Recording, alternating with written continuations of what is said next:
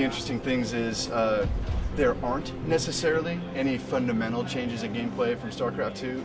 After Warcraft 3, you know, we had made a lot of radical moves in terms of how we structured that as an RTS. You know, we went with the hero system, you know, way less units on screen. Some of those decisions were driven by the technology at the time. We actually couldn't push that many polygons. So, okay, how about less units? You know, that made sense. So with StarCraft 2, after all these years, we really felt strongly that we wanted it to sing to the old school StarCraft experience. We want a lot of units on screen. We want a heavy action RTS. We want to make sure that, you know, the people who loved StarCraft before, this feels like, you know, the obvious, you know, sequel, you know, in terms of its mechanic and in terms of its character and thematics.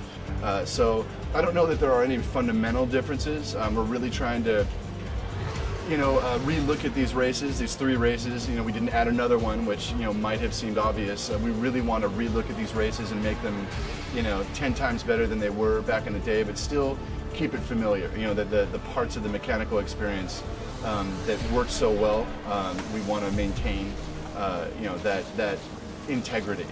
So there may be some fundamental things we're doing with the single-player game. We're not really talking about that this weekend. But we really want to make sure that that part of the game is just absolutely unlike what you played before. But for the multiplayer competitive component, we wanted to keep it as familiar as possible.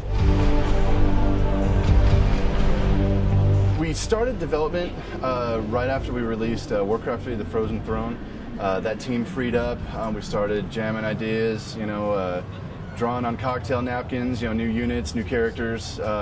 We had a lot of ideas right out of the chute on how we wanted it to go, how we wanted, you know, different story elements, different, you know, gimmicks of the races that we always wanted to try out. So what happened over time was that World of Warcraft really heated up, and so a lot of our senior guys jumped over to help out for a time. We lost a little bit of momentum, but for pretty much the past couple of years, we've been all hands on deck and really pushing hard on this one, and it's really taken shape.